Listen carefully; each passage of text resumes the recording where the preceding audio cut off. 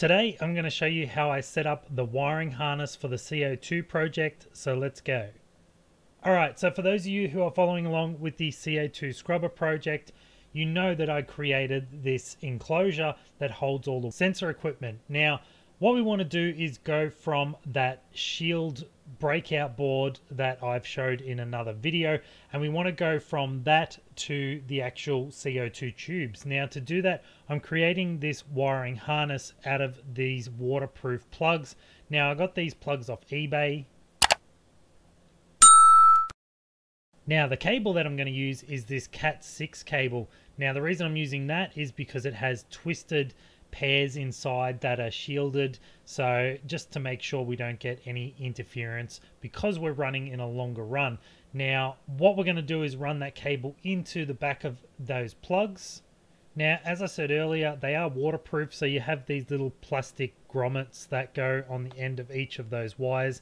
Now, after that, I'm simply going to crimp the connector on, and then I'm going to add some solder as well because I want to make sure that there's no loose wires or anything like that. So solder it on and then do it across all four of those different pairs, and then I can add them into the connector.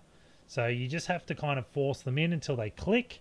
Once they've clicked, you can push the rubber grommet in behind it, and that's four of them. Now, this plug takes 12 on this plug, so I'm just going to replicate the same thing, and then I'll have three separate Cat6 wires that come out of the back of it. Now, that's handy because what we're going to do is run that into a ground, active, and also the signal wire, so that works out really well. After that, I cut the cable to, I think it's a little bit shorter than 1/2 meter, but you have to take into account your resistance of your wire if you're running long runs. So I'm going to make sure that I only go at maximum a few meters from the box to the actual CO2 tubes. As you can see, I'm drilling out a hole to run the cables through into the box, and I'm just going to cable tie where I want it to stop, so that way if I pull the cables, it doesn't pull it direct out of the shield, and that's just going to hold it in place. Now, as I was saying before, the reason why I'm running the two pairs twisted together and joined together is it's going to add a bit thicker of a cable size as well. It's the same length, so I'm hoping that reduces the resistance down, and therefore there's less interference with the actual sensors. Now, you can actually work it out mathematically and find exactly what the resistance will be and the maximum length, but in this case I'm not going to go to that amount of detail because I'm not going to run it that far from the box to the actual sensors. So I think maximum I'll probably get is 2 meters at the max. Now, on the other side of the cable, I'm just going to be splitting those pairs out again, and I'm going to attach them to the connectors, which I've shown you in a previous video on that breakout board. But basically, similar type of setup. I'm going to crimp it, solder, and then I'm going to plug it into the back of the black connector.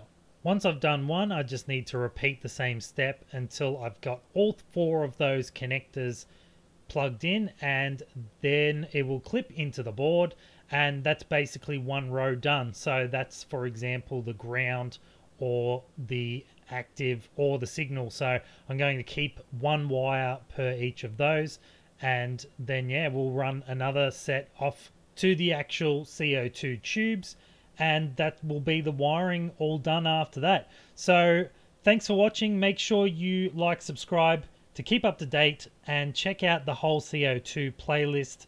And thanks again for watching, and we'll see you next time.